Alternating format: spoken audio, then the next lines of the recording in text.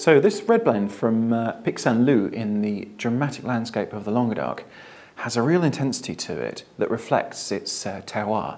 Pic Saint-Loup itself is named after the mountain that sits above it, towers indeed 658 metres up above.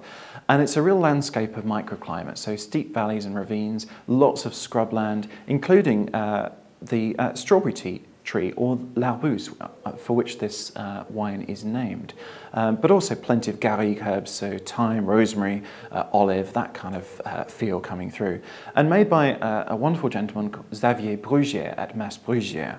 There's 60% Syrah and 40% Grenache, so very much a Southern Rhone style, but hand harvested with very little intervention, organic production.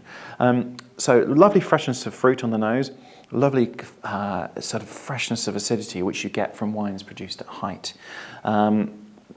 Aged in large casks, so no oak influence particularly, and little sulphur dioxide added. Wonderful herby, bright fruit freshness on the nose, and on the palate, intense berry fruit really.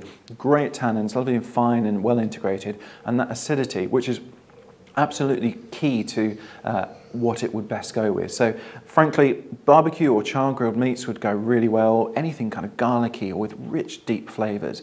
And this is a wine that will keep, so it's only going to sort of soften and become more velvety and rich as it gets older. 5 years I would say quite happily from vintage, certainly possibly 7 and maybe even longer.